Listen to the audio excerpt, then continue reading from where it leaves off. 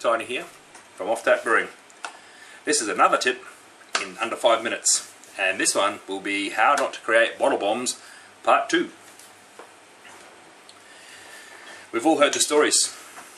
Bottles exploding, glass everywhere, plastic ones, the PET ones, they explode also. I've seen them expand so big that they split and create a big mess. Not so dangerous because there's no glass, but these bottles, whether they be capped ones like crown seal ones or swing top, they will explode. Definitely. I've already been through one part in under 5 minutes of how not to do that. This is another part. In the first part, watch the first part first obviously, watch this part. This part is about making sure that our yeast has attenuated properly. In the first part I did discuss adding too much sugar to your bottle to get more alcohol out of it.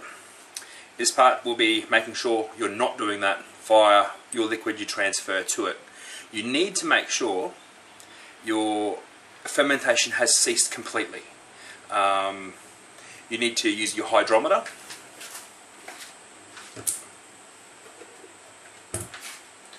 You need to use your hydrometer and take regular readings. Once you've seen the kreuzen disappear and all that stuff dissipate, then you need to start taking readings. I generally just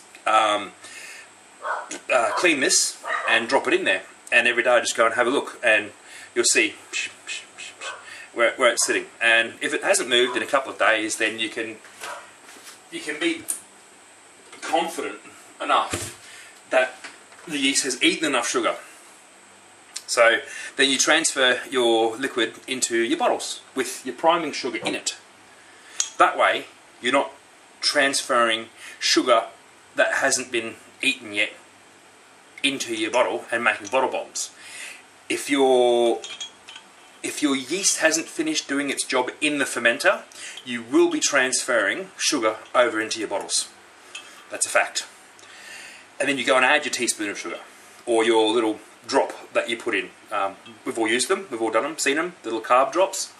I think they're a half a teaspoon. You add 2 to a tally, you add 1 to a 375ml bottle.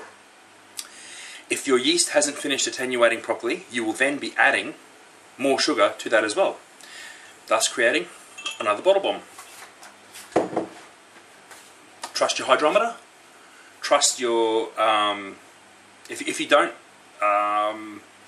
if you're too new and you're not sure, ask your brew supplier, the person that you bought the brew off. Jump online, talk to people. But my general tip is trust your hydrometer. If your hydrometer reads the same over a few days, then be confident that your fermentation has finished and you can transfer your wort over safely.